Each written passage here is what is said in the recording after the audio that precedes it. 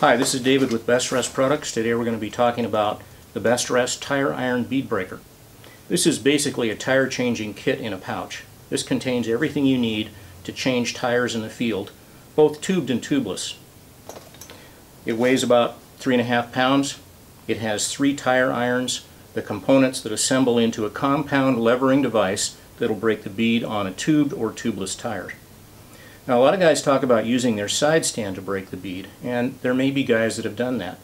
But there's a lot of broken side stands out there in the world, and I can tell you that that's not covered under warranty. This is a kit that you can use in your garage, or you can use in the middle of a field or on top of a mountain. I've changed many tires using just this kit, nothing more than what comes in here. I'm going to show you how quick and easy it is to do. Every BeadBrakR comes with a red pouch. It's got tie strings to keep everything neat and orderly. You can also order the BeadBrakR kit with the tire changing mat, which is the 3-foot by 3-foot mat that we'll be working on when we do the tire change itself. It comes with a corner piece, comes with a lever, it comes with the plunger assembly, a lock bar, a bottle of bead goop, which is a super slippery tire changing lubrication, 3 tire irons, a set of rim protectors if you care about keeping your rims in good shape, lanyards to hold the rim protectors in place, and then finally it comes with one style of valve stem multi-tool. This one with the silver end is for tubeless tires. This one with the black end is for tube tires. What we do is we assemble the components by inserting the tire iron and using the locking pins to hold everything in place. It takes a little practice to figure out the size of your tire and where you need to place the pins. Each tire is different.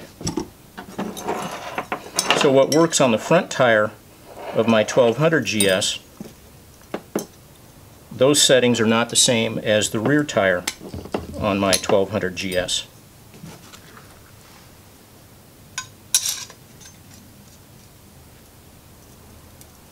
These ring pins are all captured with small lanyards.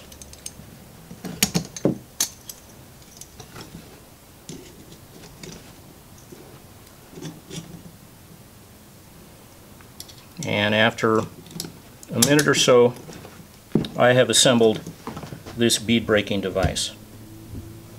One last component to put on is this lock bar.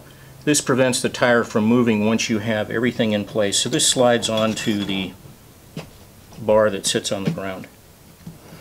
So what you see here is a levering device. You have incredible mechanical advantage by using this system. The tire is going to go through here. This little duck bill area right here is going to be pushing on the sidewall of the tire, and as I press down, it's going to break the bead off the tire itself. This BeadBrakR works for both tubed and tubeless tires, including the ones on BMWs, KTMs, and every other brand that I've ever found. I've used it to change everything from trail bikes to K12 LTs, using nothing more than what's in this kit.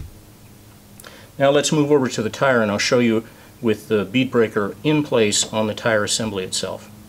So we've assembled the BeadBrakR, and we've made the adjustments to the components to get it into the right pin hole so that we get the ideal 30-degree angle of this upper lever.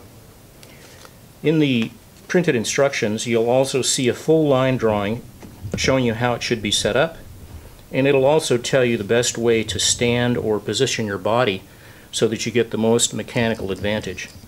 In this case, I'm working on a display table, and I'll have to be working from the side, so it's not quite as ideal, but I'm quite sure it'll be effective. I push the component in tight with the lock bar.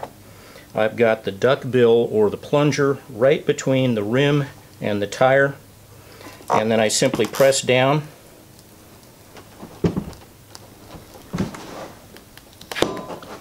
and there the bead just popped. Easy as can be. I pull the pin,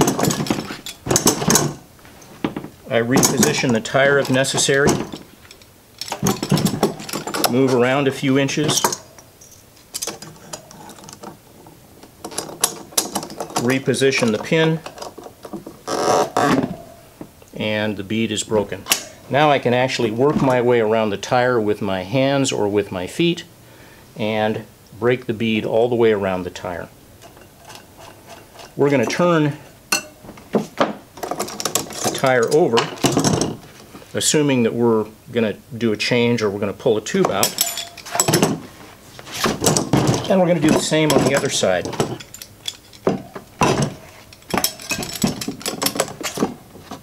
The vertical iron comes up between the spokes.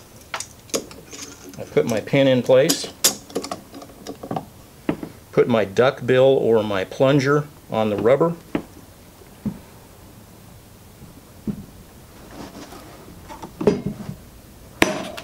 and there the bead broke. It would be easier if I was standing in the right position with my feet on either side and the tire in line with my body. But even off to the side on the display table, it worked quite easily. Might be a little harder on a rear tire, but it's still not an issue. Believe me, I've changed a lot of tires on tops of mountains using nothing more than this kit. Set it up again, move a few inches, and break the bead again. So now the bead is broken on both sides of the tire, and if we were going to change tires, we'd go to the next process, which is spooning the rubber off the rim. We'll talk about that in the next episode, but we hope to see you on the trail.